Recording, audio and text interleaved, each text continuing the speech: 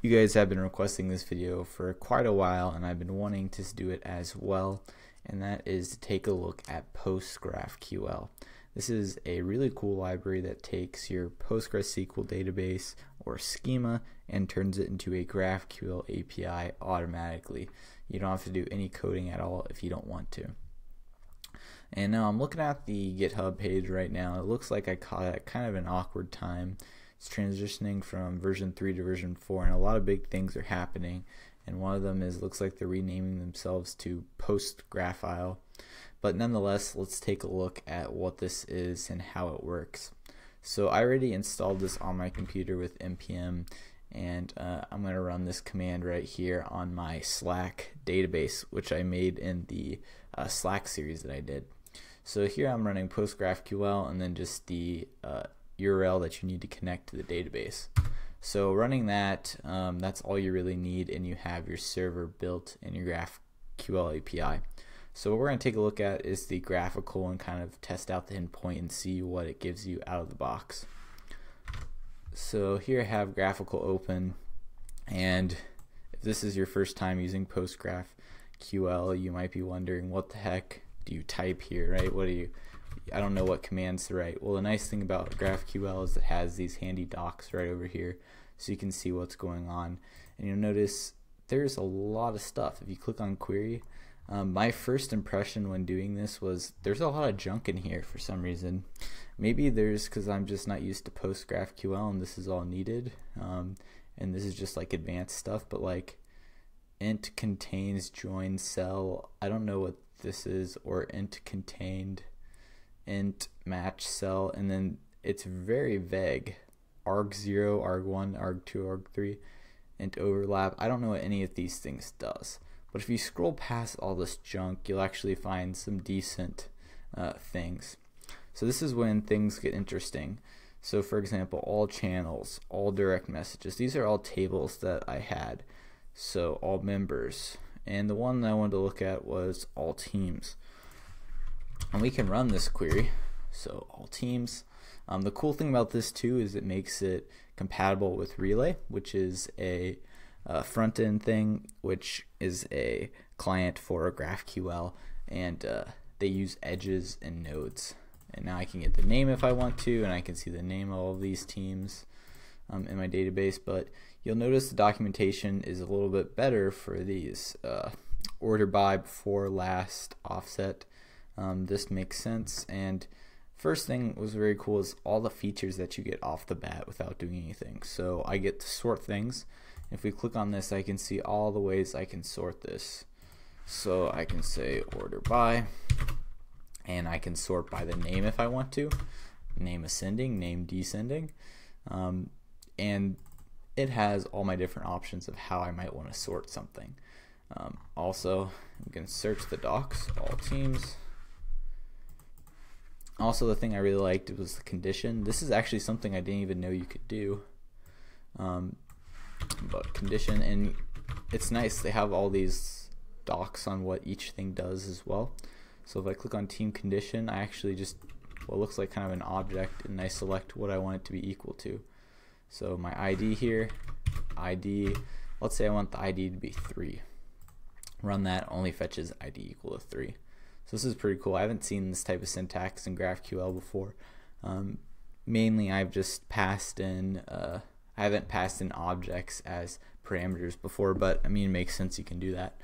So here are all your options that you can do for that, and it just looked really nice, and like I don't have to do pagination. It gives me all the pagination stuff already. A lot of it is already done, so I was super impressed, and I really like that because a lot of the work is done with you. And it does this for all the tables, right? It's not just teams. You guys saw members, users, and then the mutations are plenty as well. There's a lot of them going on. So I really liked it. And this is something I liked, how much time, like I did no work whatsoever and it's already up and running.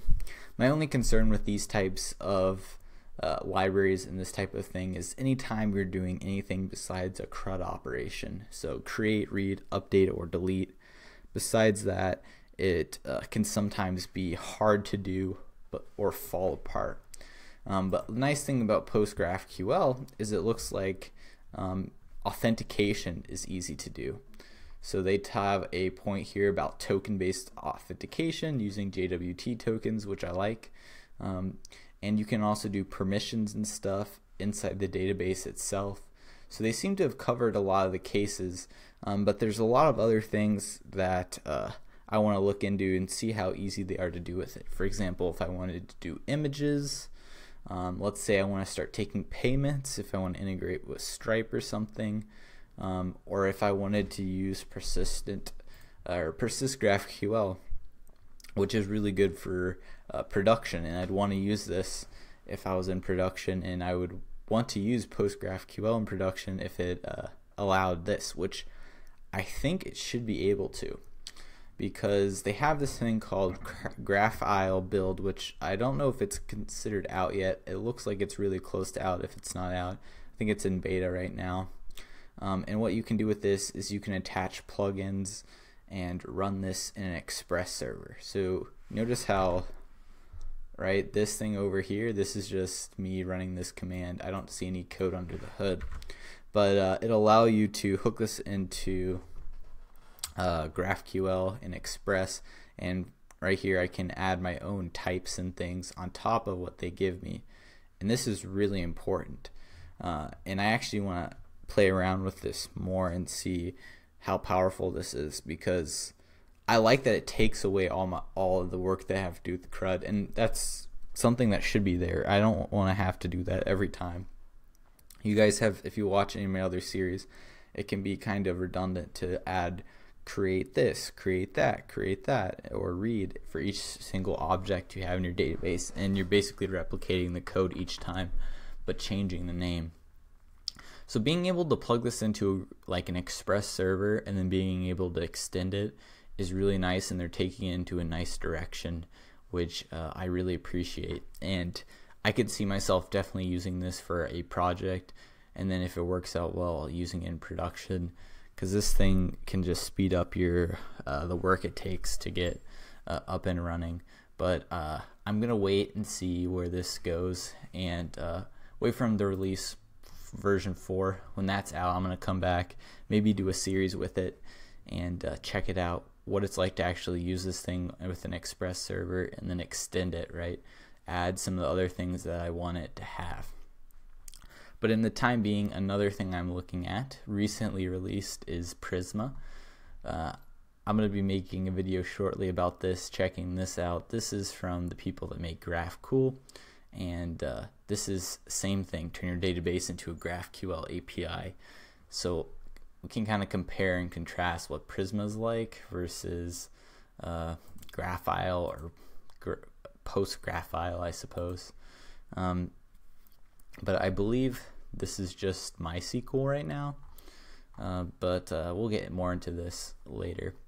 That's it for now, guys. Those are just kind of some of my thoughts about PostGraphQL and where I'm at, so gonna leave it for now, come back to it when version 4 is out, and then spend some time testing it, whether this is worth using and spending more, because it is a big time saver if it is easy to extend for other cases. Thanks for watching, guys.